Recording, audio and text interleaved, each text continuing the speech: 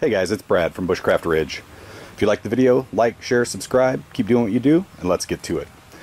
So in the last video, I unboxed these and showed it to you.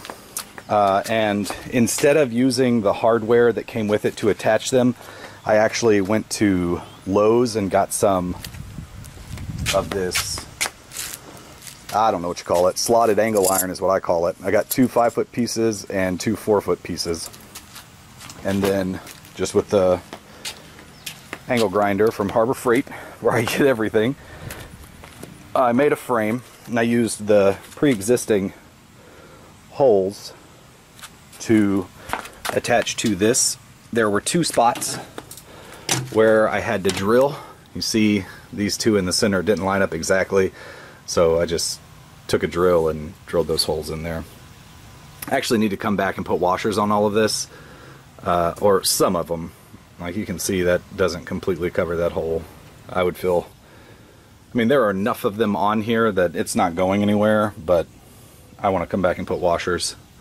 Also made the frame a little bit wider so that some people, when they do this, they take these legs off.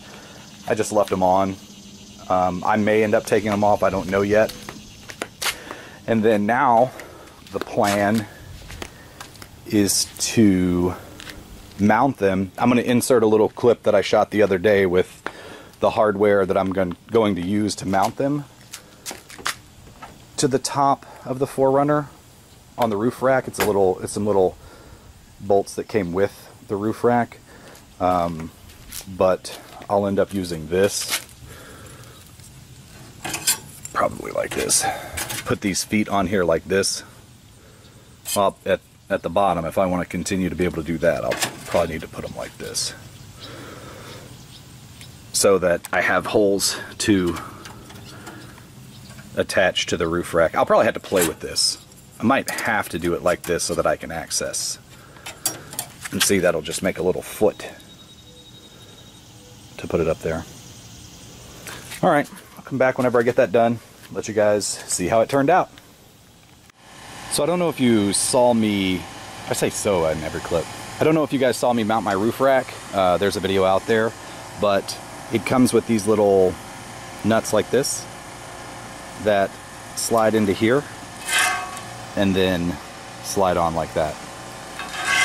I have 4 of these, so I don't know if the solar panels will line up exactly. I may have to get some other brackets or something, but I think that's going to be the solution for getting them mounted on here. We got her up here, so everything worked out the way I had planned. Had to, you know, improvise along the way like I always do, but we got her on here. It is not moving, and you see how I built these little feet and then used that little piece that I showed you to keep it on there. Got a washer on there. May need to upgrade that washer game a little bit, but we'll see. But yeah, it's not rattling, not shaking. Got 4 feet on it and got it kind of centered up here. So yeah, the sun should be coming over the house anytime now. I'm gonna wire the stuff in and then probably take her out to the ridge and charge up the batteries. But that'll be in another video. So let me know what you guys think in the comments below, and I'll see you on the ridge.